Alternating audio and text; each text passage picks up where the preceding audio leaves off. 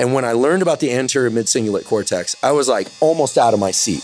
Most people don't know this, but there's a brain structure called the anterior mid-cingulate cortex. When people do something they don't want to do, like add 3 hours of exercise per day or per week, or when people who are trying to diet and lose weight resist eating something. Right. When people do anything that they, and this is the important part, that they don't want to do. Right. It's not about adding more work, it's about adding more work that you don't want to do. Yes. This brain area gets bigger. Yep. Now here's what's especially interesting about this brain area to me, is smaller in obese people. It gets bigger when they diet. It's larger in athletes. It's especially large or grows larger in people that see themselves as challenged and overcome some challenge. Right. And in people that live a very long time, this area keeps its size.